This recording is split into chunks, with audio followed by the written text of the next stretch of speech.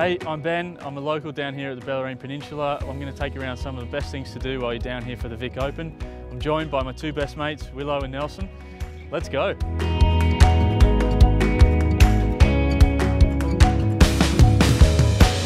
Welcome along here to Jack Rabbit Vineyard. We want to make fine wines that are very appealing to people.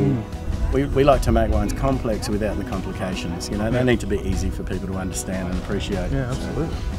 We have a few flagship varieties, those being Chardonnay, Pinot Noir, and increasingly Shiraz or Syrah. Thanks for the knowledge, it's been great. No. To know the region, it's awesome. The fish and chips was just absolutely awesome. Getting to know how the wine's made, how different wines are made. Noel really showed us a good insight into that. I'm Ben, nice to meet you, mate. Started off with the three beers in pale, mid and grey.